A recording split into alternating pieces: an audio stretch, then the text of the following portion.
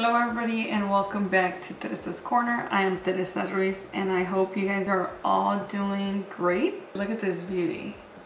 So, as you guys already know, I went to Sunset Valley Orchids and this is my thing, if you want to say that. This is my mini haul.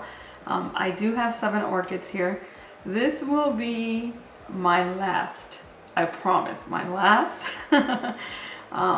order. Actually, I lied. I've already placed an order with Equigenera and it should be here within the next 2 weeks. But besides the point, these are all the new orchids that I will be getting this year. I will not be getting any more. The reason being is that I am planning a trip and I'm gonna be gone for quite a while. And well, I have to board these orchids or have my mom take care of them and my husband, which they do a fantastic job. But I do have a lot more, and that is an extra burden that I might not want to do.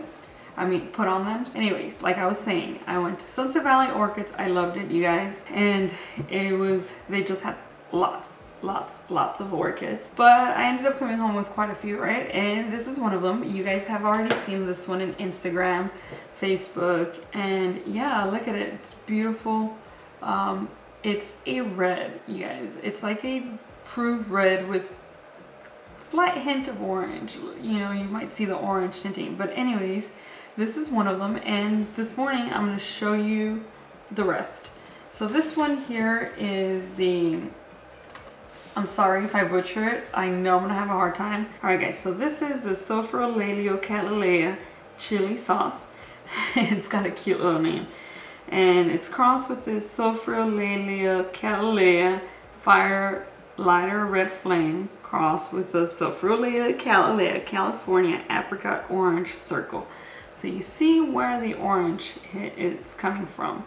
Alright guys, so according to the tag, the California Apricot Orange Circle has a highly commended certification awarded to orchid species or hybrids scoring 75 to 79 points. Exclusive on a 100-point scale. And this is coming from the American Orchid Society. Beautiful plant, nice round shape. I love it. Look at the orange. It almost looks on the lip like you're staring at a sunset. Let's see if I can get that in there. Alright, so I do apologize. I am recording indoors. It's a little too early, too dark, and too cold to record outside. You might even hear the echoes from my walls. I do have high ceilings in my living room. I leave tomorrow and I don't come back till late February. So I figured I'd get this done. And sometime I do the editing and post it for you guys. But yeah, anyway, so this one is the chili sauce. This was the freebie. Yay! Who doesn't like free orchids? So it turns out that there is I don't know if it was well, it was a private collection actually. There was 2 private collections. There was an area that I walked into while I was recording without realizing that those were a private collection. Yeah, I started grabbing, I grabbed an orchid that I liked and I was gonna put it in my basket, and both of the gentlemen that were in there were like, excuse me, those are not for sale, those are part of a private collection. So I ended up talking to one of the gentlemen and he showed me around his collection, and actually 3 of these are from his collection. And he gave me this free orchid, and then the other ones I bought from Sunset Valley Orchid. So that's what happens when you're distracted and you're focusing on all the beautiful orchids that are around you, that I didn't even realize it. But anyways, yeah, so this one is a freebie, and I have not seen the blooms. I have not Googled it. I will, and I will post that for you. But look at that beautiful bud. So then this one, you guys, this one I love. They had tons of these in there as part of their inventory. And this one is the Potnera Rubescent Magic crossed with the Potnera Martha Clark Outstanding. You guys, it is a peach color with some like fuchsia in there and yellows. It almost looks like you're staring at a sunset. But yeah, so they had some in bloom, and I chose not to get the one that was in bloom. I chose the one that had the sheath. I hope it does bloom.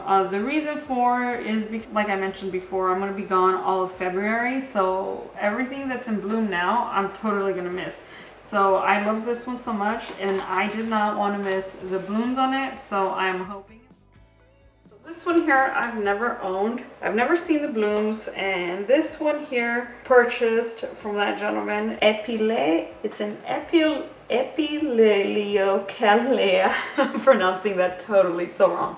But anyway, this is a Procativola Golden Peacock, and it's pretty big too. I hope you guys can see that. It has some good roots there.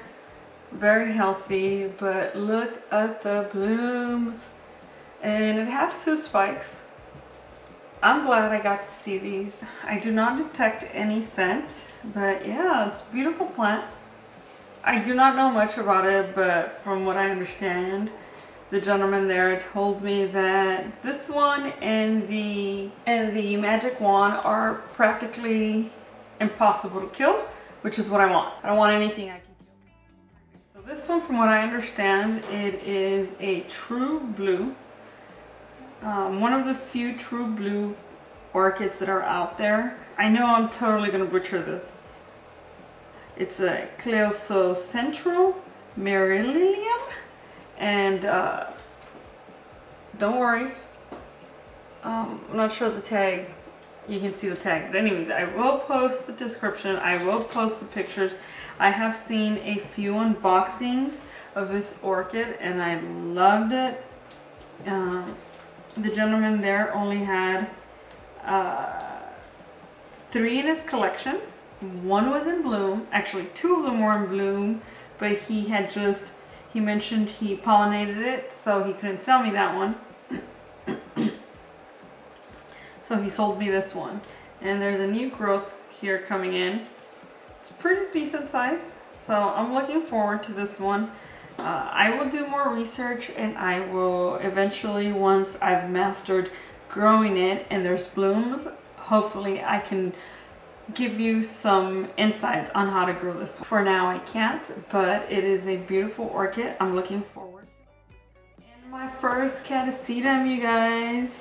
Actually, 4 of these are 3 different type of orchids that I've never had. I mean, I've had the Calea hybrids, but I'm talking about like these other crosses I've never had.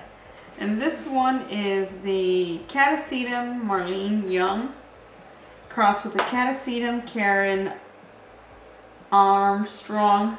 Super nice.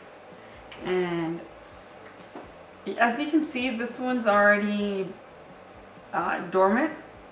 It does have a nice little growth there. I don't know if I should water it. Please do let me know. It is my first catasetum.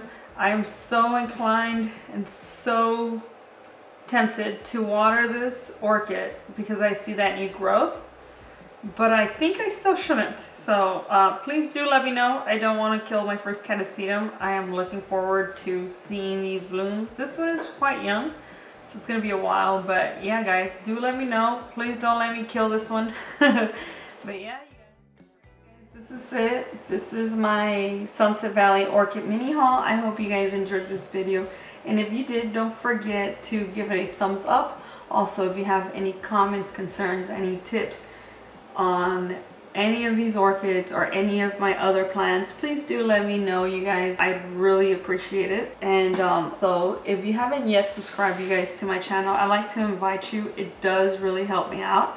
Also, don't forget to hit the little bell so you get a notification of when I do post. I post once a week. That's it, you guys. I hope you guys are all doing great and you guys have a good weekend.